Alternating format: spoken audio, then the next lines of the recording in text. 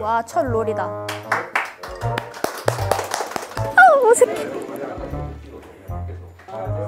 제가 슬레이트 칠까요? 슬레이트 치겠습니다. 하나, 둘, 셋. 네, 프로그램 소개 한번 해주세요. 네, 안녕하세요. 인사동 술집 MC 채연입니다.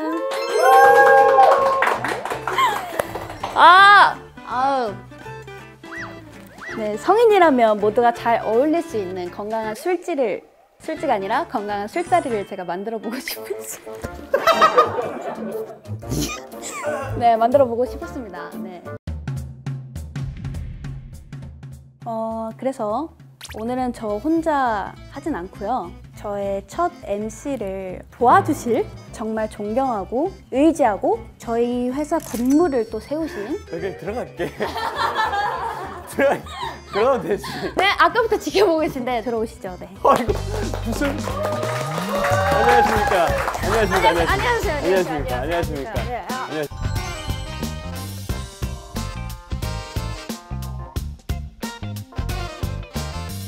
여기가 제 자리인가요? 네, 앉으시면 돼요. 네. 왜 바닥에 앉아? 왜요? 허리 아프세요? 그래? 아니 괜찮아요.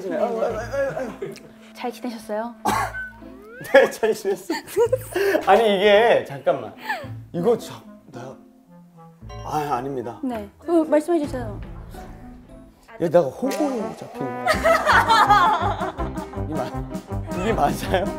아니 살짝 약간 길했어야 됐어요. 어떻게 지내셨어요? 우리 저 이제 컴백 준비하고 요요가 와가지고 다시 또 연습할 거니까. 네. 어제 퀴즈가 되셨잖아요. 네, 맞다. 떴어요. 아니. 왜 이렇게 졸리냐? 아니 개인 인스타에도 올리셨잖아요. 맞아요. 네, 그쵸? 내가 올렸어. 아니 본인이 올리셨잖아요. 네, 올렸어. 저는 생각보다 관심이 많아요. 깜짝 놀랐어요. 네, 저 여기 왔을 때 나무 위키를 왜 봐요? 검색하고 왔어요. 왜냐면 나도 긴장되니까. 본명 이정환. 네 거 볼 거야 나도. 전주 이씨. 전주 씨야. 네. 너도 이채연이잖아. 네, 저도 전주 이씨예요. 전주 씨야. 네. 저희가 마지막으로 본 게 언제였죠? 우리 회사 회식할 때 만났잖아요. 저 기억하세요? 그날 술 안 먹었잖아. 전 안 마셨죠. 난 기억이 나겠니 내가? 아니 그래서 저는 기억이 또렷하게 납니다. 근데 내가 뭐 이불킥할 정도의 뭐 그런 행동을 한 적이 없으니. 없어요. 그러니까요. 있다면은 지금 자 있어봐 잠깐만. 잠깐만. 얘기. 그거 기억나요? 기억이 안 나는데. 내가 그랬어? 진짜? 제가 소주컵을 깼대요. 근데 그 뒤에 더 있잖아요. 그만해 이제. 야, 그거 생각이 안 난다 진짜로. 미안하다. 와 정말 충격적인데요? 지금 이제 오프닝인 거잖아요. 기가 많이 빨리실 것 같아요. 아니 괜찮아요. 그럼 먹으면서 할까요? 예 너무 좋아요. 밥을 굶고 왔어요 내가. 진짜요? 예. 얼른 갖고 와야겠어요. 이거 먹으려고.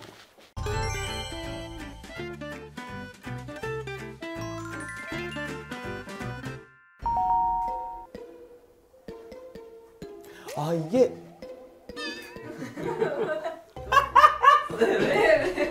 아니 나 메뉴판인 줄 알았어. 메뉴판인데 뭐 이렇게 말이 기냐? 안 읽을래 이 생각하고 있었는데 우와 10계명이 있어? 야 술지 10계명 1. 첫 차는 필수가 아니다. 5번 용돈 없는 조언은 하지 않는다. 알겠습니다. 나한테 하는 얘기냐 이거? 그다음에 7번 목소리가 올라가면 잔을 내려라. 나 그럼 바로 시작할 때부터 내려야 되는데. 5일 전에도 컸어요. 9번 수저가 떨어져도 취했냐고 묻지 말아라. 나한테 물어봤지 너? 나한테 한 100번 물어봤을걸? 취했나? 취했어요? 계속 물어봤지 솔직히. 아니에요. 메아리. 아이씨. 술 마셨어요? 취하셨어요? 이렇게. 이거 들은 거 같은데 이거? 취하셨어요? 취하셨어요? 짜증나. 자 10번 박수 치기 전에 떠나라. 그쵸. 저게 진짜 멋있는 거지. 원래 딱 계산까지 하고 얼마나 멋있어 선배가. 그러니까 이거 나한테 하는 얘기냐고. 그러니까 아무튼 저희의 인사동 세계관입니다. 박수 치기 전에 떠나라고 했으니까 저는 지금 갈게요. 안 돼. 그래도 이렇게 선배님을 위해서 한상을 이렇게 차려봤어요. 예예예. 또 제가 또 그래도 다이어트하고 컴백해서 이제 활동을 해야 되기 때문에. 맞아요. 근데 약간 제 정보 수집으로는 12월 2일에 공찬 선배님께서 사주신 치킨을 드셨다고. 그래요? 공찬이가 나한테 치킨을 사줬어요? 그렇다고 하더라고요. 살 안 찌는 치킨을. 야, 그건 배그잖아. 이게 무슨 말이야 이게? 나 배그에서 치킨 먹은 거 얘기한 거야. 그 치킨이 그 야, 치킨이었어? 너 진짜 나무 위키만 봤구나. 야, 이거 야, 너무 웃기다. 너 배그 안 하지? 그 배그에서 1등을 하면 오늘은 치킨이다 이렇게 해가지고 문구가 나와요. CF예요? 아주 좋습니다. 근데 이게 상당히 거슬리는 게 노알콜이라고 적혀 있네요. 저희 그 프로그램 취지가 네. 주당, 술집 모두가 건강한 술자리를 또 즐기자 하는 마음에서 이렇게 건강한 조합으로 또 준비를 해봤습니다. 어때요? 만족하세요? 네, 뭐 먹을 거는 만족하는데 사실 치킨에 또 생맥을 그쵸.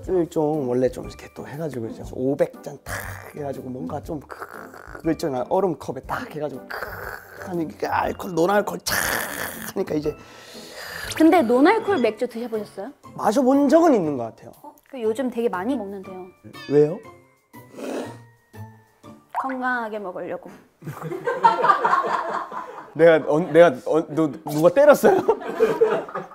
왜 울어? 내가 이상해지잖아. 좀 빨리 먹어도 돼요? 까볼까요? 네네네. 짠!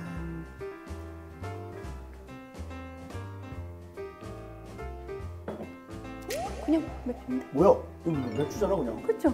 이거 그냥 맥주인데? 그냥 맥주인데? 너도 이거 처음 먹어보지? 봐, 얘 술지 아니라고요. 여러분 속고 있어요. 얘 나보다 잘 마실걸? 아니야. 그건 아니에요. 그러니까 술지가 아니시잖아요. 저는 술집입니다. 이게 세계관이 있구나. 내 미안하다 야. 네. 넘어가서 요즘 관심 가는 후배 가수분들이 좀 있으시죠? 네네네. 있어요. 누가 있죠? 있지, 채령이.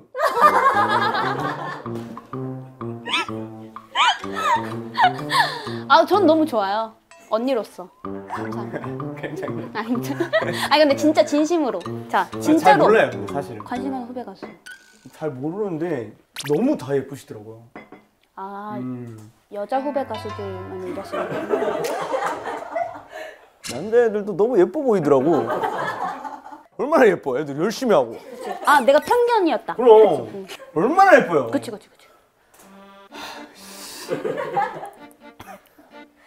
내가 무슨 얘기를 하고 있었니?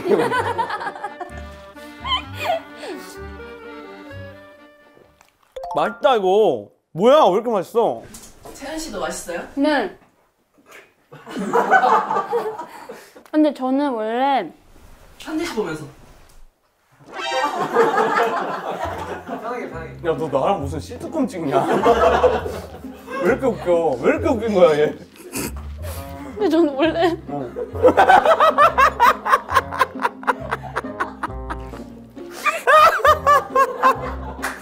이게 뭐야? 왜 이렇게 웃겨? 저는 원래 네. 탄산이 센 거를 못 먹어요. 못 마시는데 그래? 오히려 좀 더 부드럽다고 해야 되나? 적당한 탄산감. 그런가? 내가 그냥 맥주도 있어요? 그럼 자연스럽게 우리 곧 신곡이 나오시잖아요. 그렇죠. 네. 드디어 내가 너무 하고 싶었던 얘기예요 이게.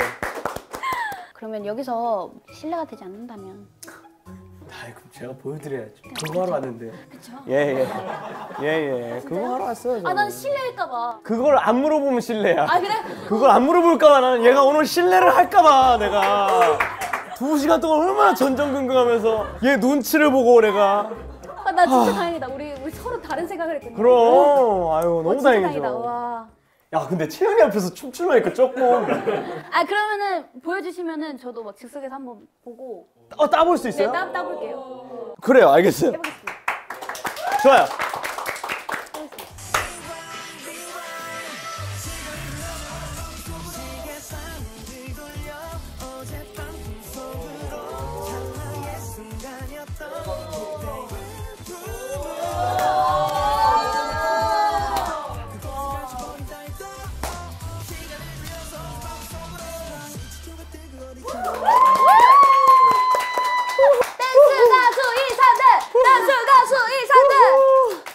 야 취했나봐. 왜 이렇게 뜨겁냐? 따셨어요? 뒤에서 해볼게요. 진짜? 네. 가능? 아 내가 앞에서 하면? 네. 좋아? 방송에서 확인하겠어요. 생각보다 근데 동작이 많아가지고 깜짝 놀랐어요. 나도 놀랬어.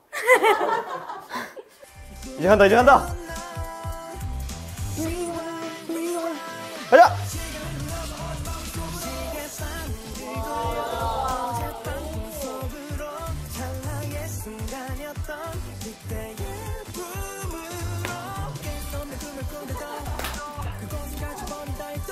리와인드. 오 뭐야? 아니 너 거의 다 따라했지? 아니 못 따라했는데 나중에 챌린지 찍을 때 진짜 완벽하게 할게요. 오케이. 좋습니다. 감사합니다. 아이고 오라버니 춤 감사합니다. 아니 제가 더 감사합니다. 아니 실례가 되지 않는다면 네. 그러니까 취기를 빌려 제가 이 노래를 진짜 너무 좋아하거든요. 이 노래도 한 소절 불러주시면은 제가 집에 가서 두 팔 이렇게 잘 뻗고 잘 것 같아요. 알겠습니다. 취기를 빌려 불러드릴게요. 어떻게? 제가 에어 기타 쳐드릴게요. 취기를 빌려 오늘 너에게 고백할 거야. 하루하루 네가 좋다서 괜히 쓰다 지울 문자만 바라보다 멋쩍은 쓴 웃음만.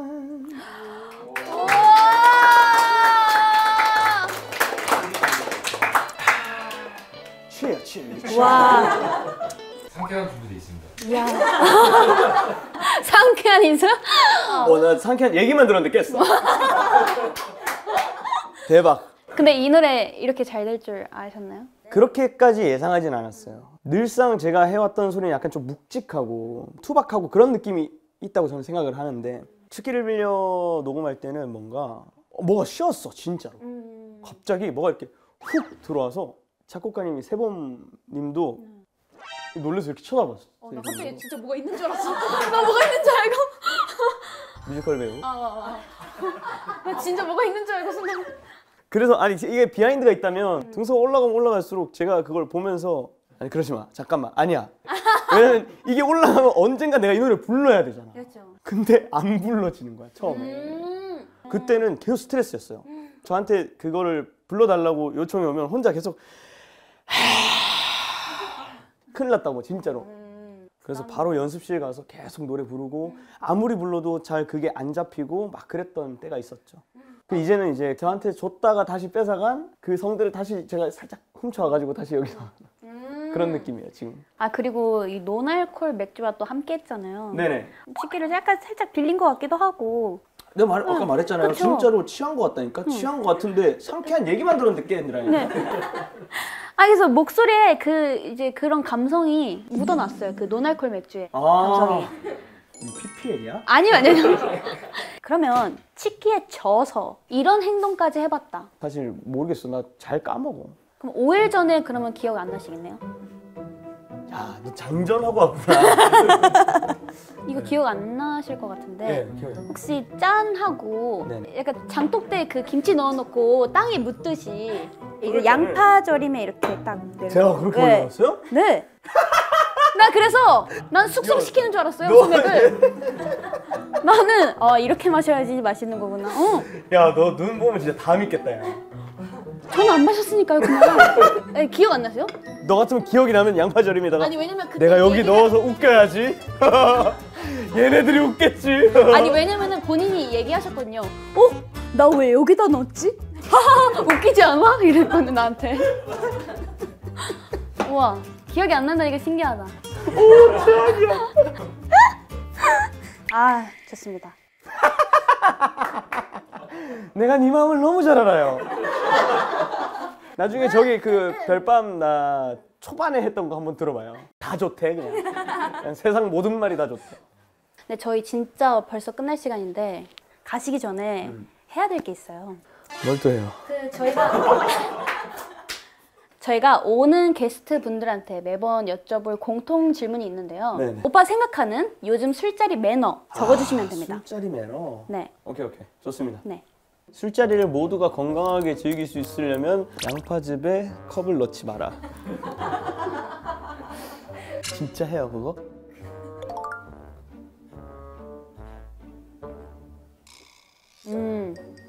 이름도 써주세요 여기 위에다가. 이채연이라고 적으면 돼. 아니. 얼마다 이거 오는 사람들이 다 볼 거 아니야. 양파절임에 술잔을 넣지 마라. 이걸 보고 저 사람은 왜 저렇게 적었어요? 저 사람은 말이야 술이 취하면 양파절임에다 컵을 넣는단다. 끝.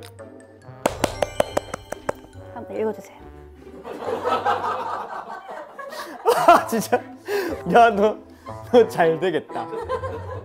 양파절임에 술잔을 넣지 마라.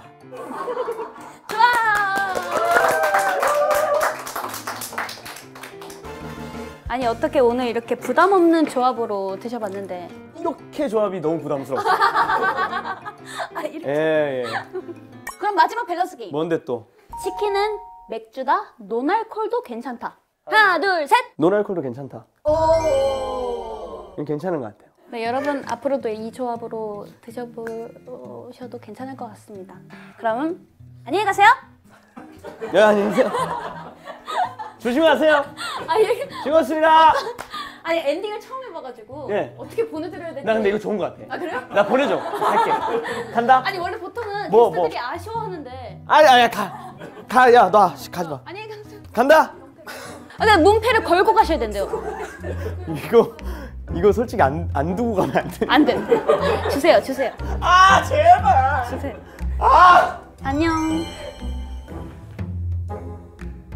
그 요즘 띄어쓰기의 중요성이라고 이 곡 괜찮은 것 같아요.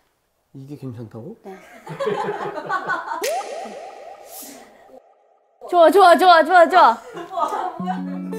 밤새 온 거야? 밤새 운 거야? 잘한다. 뭔데 이거? 잘한다. 뭔데? 잘한다. 야 이거 왜? 야 하나 먹어. 잘한다.